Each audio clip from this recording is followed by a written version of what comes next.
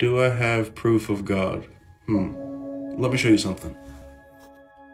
So this is a copy of one of the most famous paintings in the world, and personally one of my favorites, Vincent van Gogh's Starry Night.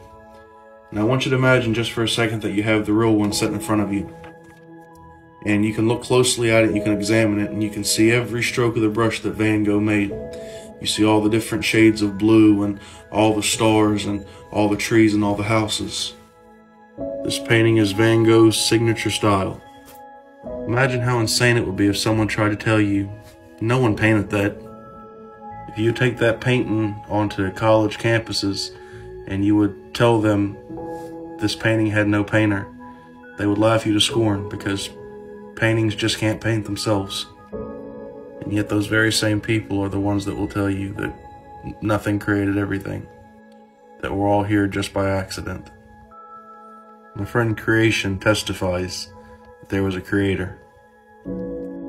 And the Bible also says in Romans chapter 1 verse 20, "For since the creation of the world, his invisible attributes are clearly seen, being understood by the things that are made, even his eternal power and Godhead, so that they are without excuse." My friend, God's fingerprint is upon creation, and you would have to be blind not to see it.